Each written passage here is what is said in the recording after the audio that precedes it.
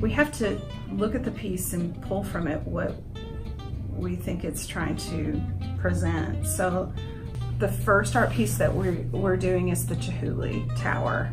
And what florists love to do is create. So if we are gonna try to be inspired by that, we thought, well, maybe we'll do our own tower. And we're gonna use different flowers that are unusual, say tropical flowers, agapanthus, allium, aromaris, that kind of have the same flow as the Chihuly.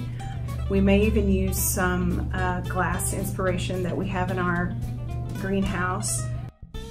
The Kehinde Wiley piece, you know, what I see from it in a floral standpoint is one thing, and what I see from it from the actual portrait is very strong, and then the floral piece is very wispy and viney and gardeny.